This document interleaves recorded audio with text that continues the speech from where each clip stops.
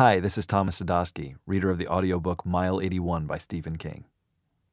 It is a completely unique sort of experience. You sit in this sort of bunker, staring through glass at these two very lovely people who very desperately want you to do your best, and you're also sitting here saddled with the work of an incredible author like Stephen King, who's out there in the world somewhere who you also desperately want to do your best for. So it's a little lonely, but it's a lot of fun too, and such a joy and a privilege to even take a pass at something written by an author as extraordinary, an artist as extraordinary as Stephen is.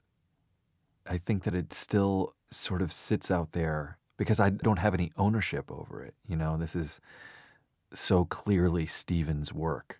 So in a sense, I have more of an appreciation for it, I think, in that way that maybe you would have had a closer appreciation for, like, Stand By Me if you worked on the film. I still also am very much just a fan, so I have another story of Stephen's to be a fan of.